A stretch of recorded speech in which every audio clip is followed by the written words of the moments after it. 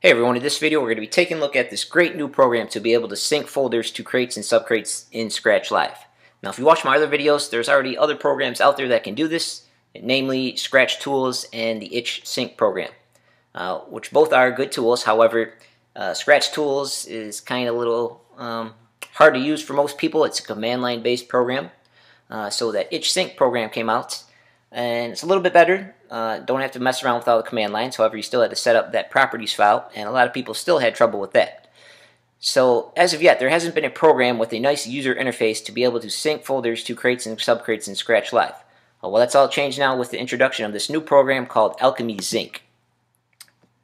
Like Scratch Tools and the Itch Sync program, the main purpose of this program is to be able to sync folders and subfolders and whatnot on your hard drive to crates and subcrates in Scratch Live, a feature that's been missing ever since Scratch Live has been introduced since 2004. There's still not a way to be able to easily sync folders to crates in Scratch Live, and when you add new songs to those folders, a way to update those crates without having to manually go into the Files panel and drag and drop all the new files from all the different folders to all your crates in Scratch Live.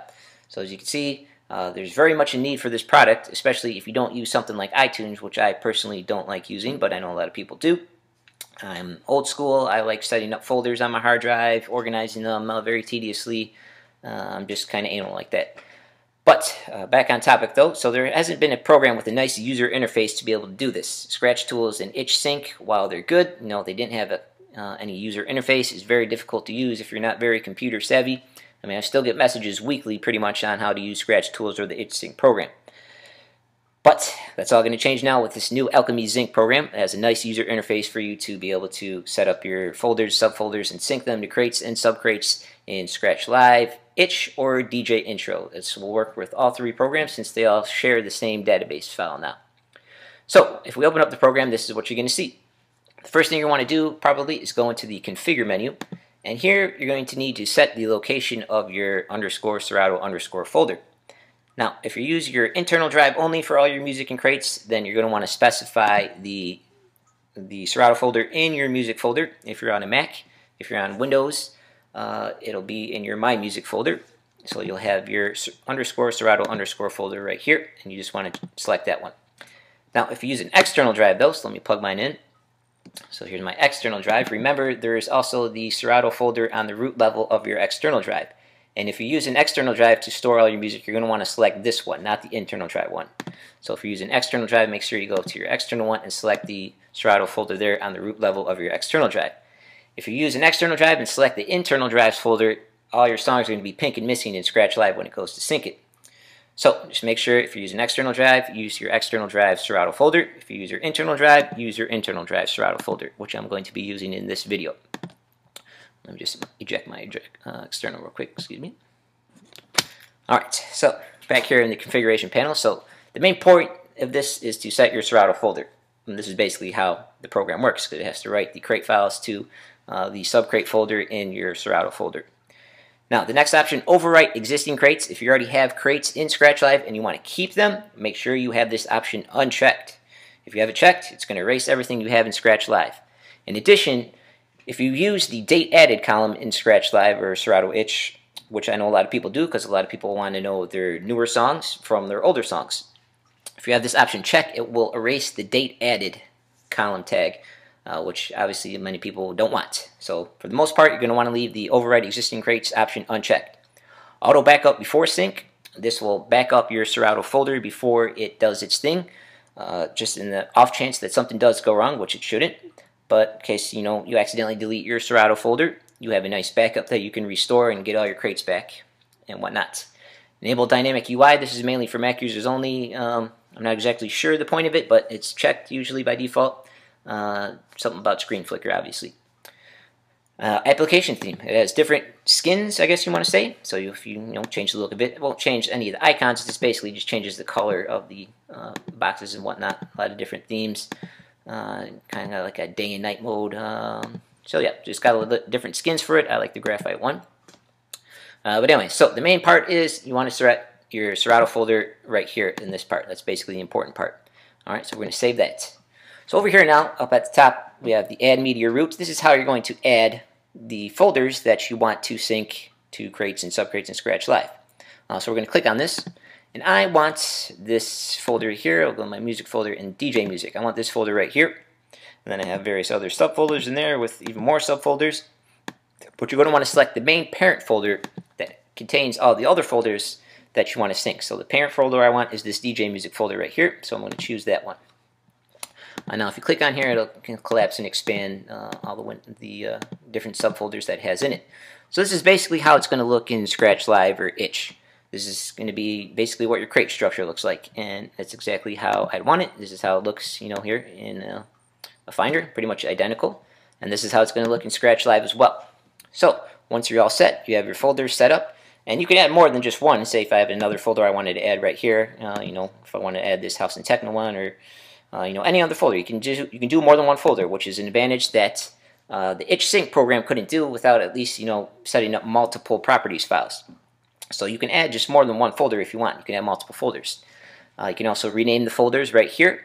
Or if you don't want to add a whole folder but just a couple of files, you can select individual files right here with the Add Media file. But the main important thing we want to do now is this button right here, Synchronize Crates. And let me just open up Scratch Live first of all too. So here we are in Scratch Live. As you can see, I have no crates or subcrates. Let me just close out a bit. And also you want to make sure Scratch Live is closed or Itch is closed before you run the synchronization. Otherwise it won't show up till your next time you open Scratch Live. So it's going to click on the Synchronize Crates buttons, and you're going to get a little window. The first window is going to be Backout Process, which we had checked, so it'll first back up everything first. And then it'll do its thing right here in the Synchronize Crates window. And voila, that is all there is to it. So if we open Scratch Live again now, we should see that folder directory structure imported here into Scratch Live. So here we go, DJ Music right here. And then we have the 2012 folder with all the different month folders that I have set up. My EDM folder with all the different genres of electronic dance music, and then my top 40 folder, which I use for you know, pretty much non-electronic dance music, rap, hip hop, R&B, rock, country, all that good stuff. So as you can see here, everything is synced up to crates and subcrates in Scratch Live. So that is basically the main point of this program. Offers many advantages over the previous programs, Scratch Tools and the Itch Sync. But in addition to just syncing crates, you can also do a lot more with this program. Copy to device right here. Say you have, you know, an external drive, you want to move stuff over from your internal drive to your external drive, or vice versa. Or, not that I condone piracy or anything like that, but let's say, you know, your friend comes over and, you know, plugs in his drive and wants your crates, or you want to give him some stuff like that, you can do that as well. Export to CSV. So a lot of people want. Let's say, you know, you want a nice printout list of all your songs in a crate. So you can export a crate to a CSV file, which will basically just look like this, and then you can open the CSV file in Excel or another spreadsheet program, and it'll be nice and separated into the different columns, so you have a nice printout of all your songs in that crate. Backup crates, you can do this manually too, anytime with this button right here. But again, if you have the option checked in the configure panel, it'll automatically back up every time you sync. Set columns. If you don't want to go through each and every column in Scratch Live, you can set up your columns in here in the program, which if you want to select is this, just like in Scratch Live and Itch, the very rightmost column. And then you can pick your columns right here. And if you click the Set Columns button, that will set the columns. If you want to do that, you're going to have to select your Serato folder again and do that. And voila, column value is updated. So now all my crates will have these columns that I had selected up here in this order in Scratch Live. You can also find lost files. So if you move files around in your folders, you know, you can use this option to locate the lost files. Import database. If you already have another or Serato database set up, or you have multiple ones, you know, you can import these as well. So again, you're just going to select your other Serato folder, like I have one here. I have Serato and Serato 1, which is a different database. I can import that as well.